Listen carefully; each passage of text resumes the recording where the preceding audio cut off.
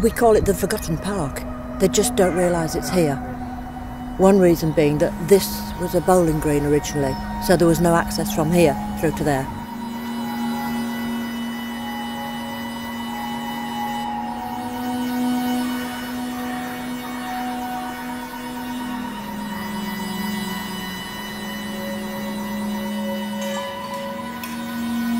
One of the things we were looking at initially was Stirchley's lost property, so any empty spaces and empty buildings which could be to better use. So one of the spaces that came to our attention at that point was Stirchley Park.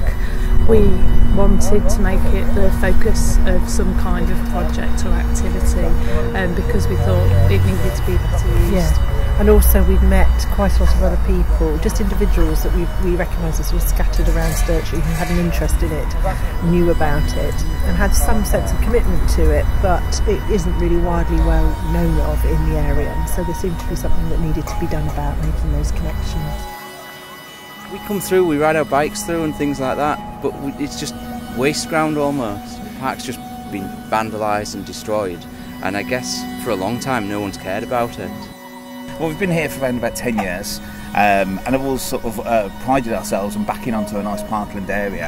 It has its ups and its downs. I mean, it's up, it's great because in the height of summer it's really nice to look out and have the trees. The trouble is, because they tend to have sort of groups of young people either sort of drinking or having antisocial behaviour, that is at its worst. But overall, it's a nice place to have. The plan today was to introduce the three sort of sessions that we're doing and to focus on the entrances to begin with, because this is such a hidden part. We wanted to know if people felt it was important to highlight the entrances, and then to ask people a little bit about what they would bring to the park in terms of activity and what object or visual device could we use to make that apparent to people. The small change approach and our approach is quite similar. We need to work with the community for our own kind of working process, but it makes things more sustainable if we can involve people and they can then take over sort of custodians. There's no signpost as far as I know to the park, which is why we didn't know where it was, which is quite a key thing really. If no one knows where it is, then it's not going to get used and it's not going to get appreciated. I'd like to see some benches. Maybe not particularly picnic tables. Possibly some swings or something for children. Some play equipment, which would be perfect because it's a lovely little park. I think just showing people that it's here, maybe a bench or something like that. The graffiti wall is like a fine idea, you know, get people using it for some positive purpose. So just small changes, just to encourage people to walk into the park, I think that would be amazing. I think one of the most interesting discussions was about working with that graffiti and not trying to remove it but trying to work with it, and they wanted to have a dialogue.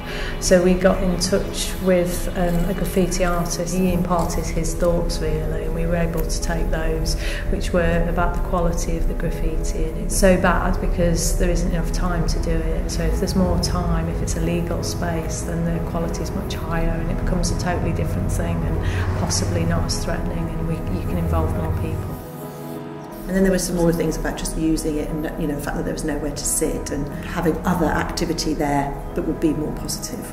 So it was about trying to turn that round, which we took through, as Jane said, and in the final event presented those ideas in a highly visual way. So the red carpet at the entrances and the puncturing through the building. And I think people felt that it just did demonstrate by doing it in the place, it demonstrated what change felt like, rather than just imagining what it could be like.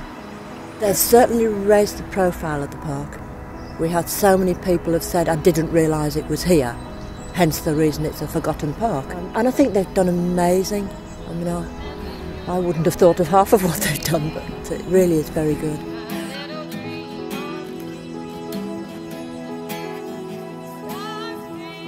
I think one of the things that we found when we were there doing it, that the people that were really unhappy about the park and what had happened to its decline were stuck in being very unhappy about it and couldn't really believe that anything that we did would change it, and that the council really wasn't that bothered about it. And I suppose in the longer term you'd have to get over that to try and change people's attitude to it.